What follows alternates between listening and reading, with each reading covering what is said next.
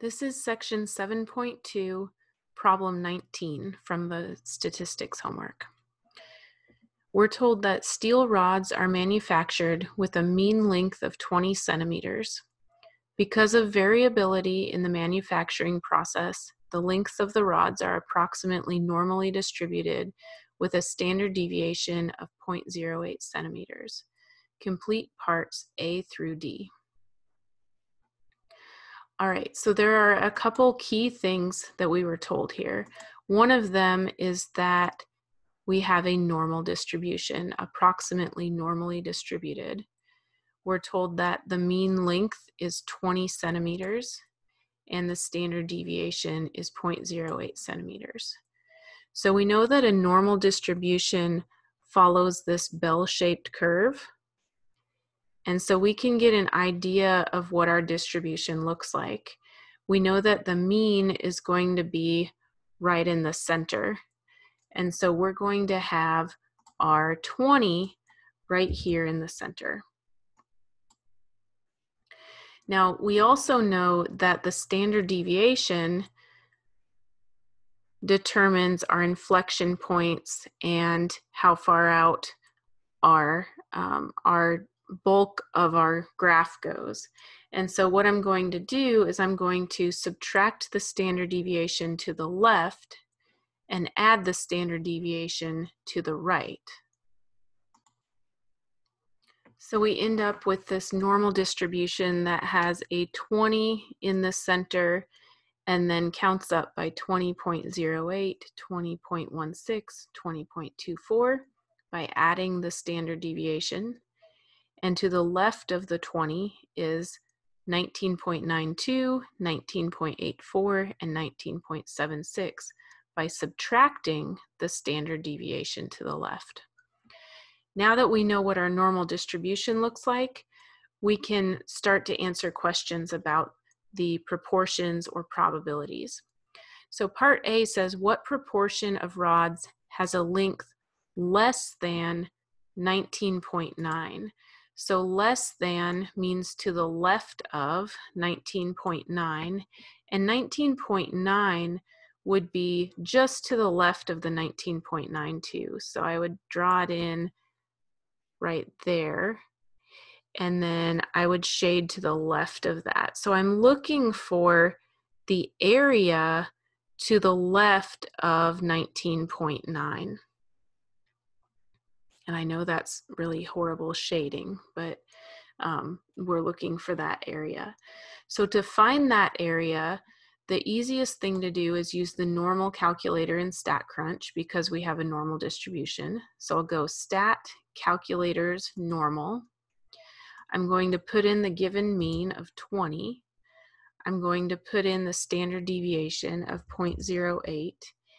And now less than normally means strictly less than, but because we have a continuous distribution, I can get the same proportion or probability by using a less than or equal to. So I'm going to put x is less than or equal to 19.9. And notice that their picture of the normal distribution matches what you've drawn on the screen. So we know we've got the right idea here. So our probability or proportion shows up in this answer box to the right of the equals sign, 0.1056. So here's 0.1056. And check our answer. Perfect. Now we're told that any rods that are shorter than 19.81 centimeters or longer than 20.19 centimeters are discarded. What proportion of rods will be discarded? So what I want for the shorter than, I want x is less than or equal to 19.81. So I'm going to change the x value over here to 19.81. and I get 0.0088. So I'm going to go ahead and write that down. If you were doing the homework, you would write that down on your paper because you got to keep track of that number, 0.0088. So that's the proportion that is shorter than 19.81. Now I want the proportion that is longer than 20.19. So longer is going to be a greater than or equal to. So I switch to greater than or equal to. I put in my 20.19. And again, I get 0.0088, but notice that's over on the right side of the curve now because it's a longer than. So I'm going to write that one down as well. So I have 0.0088 is my proportion that's longer than 20.19 centimeters. And now, keyword here, or. Remember with probabilities, and that's what these are, proportions are probabilities, or means that you're adding. So I'm going to add those two probabilities. So over in my calculator, I'm going to put in 0.0088 plus 0.0088. So 0.0176 should be my answer here. 0.0176. All right, perfect. Now part C, using the results of part B, if 5,000 rods are manufactured in a day, how many should the plant manager expect to discard? So this is the proportion, part B, that's the proportion that the plant manager has to discard.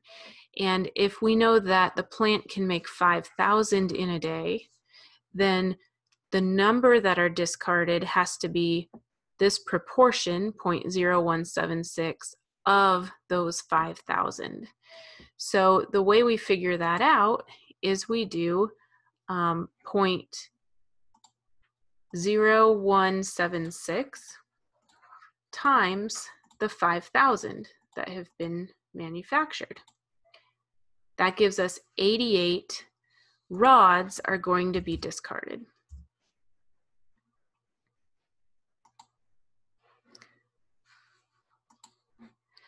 Okay, part D, if an order comes in for 10,000 steel rods, how many rods should the plant manager expect to manufacture?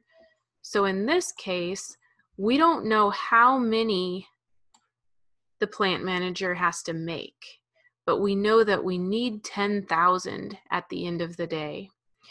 So how many does he have to manufacture if an order is for 10,000 steel rods? If the order states that all the rods must be between 19.9 centimeters and 20.1 centimeters.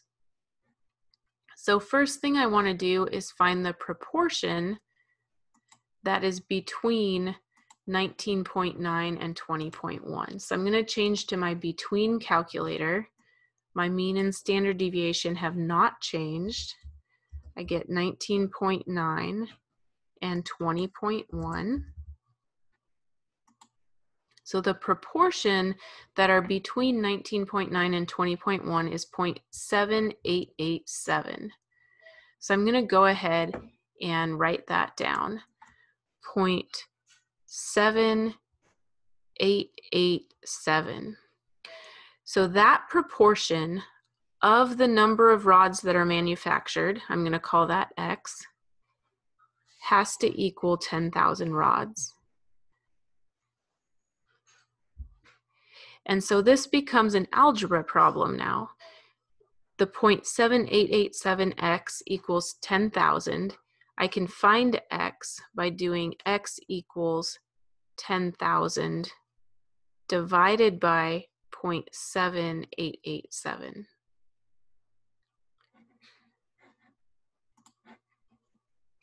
So 10,000 divided by 0.7887 the plant manager is going to have to manufacture 12,680 rods in order to guarantee that 10,000 are going to be within the specifications. The reason we round up, we're not following the normal rounding rules here. Notice there's a 0.09 after the decimal. But if I rounded down at all, even that little 0.09 rounding down, then I would not get my 10,000 total. So I'm going to have to round up to 12,680 rods. Okay, so the key idea here was that we didn't know how many needed to be manufactured, but we knew the proportion that would be within the specifications. So we could say what proportion of the number manufactured had to equal the amount that got ordered.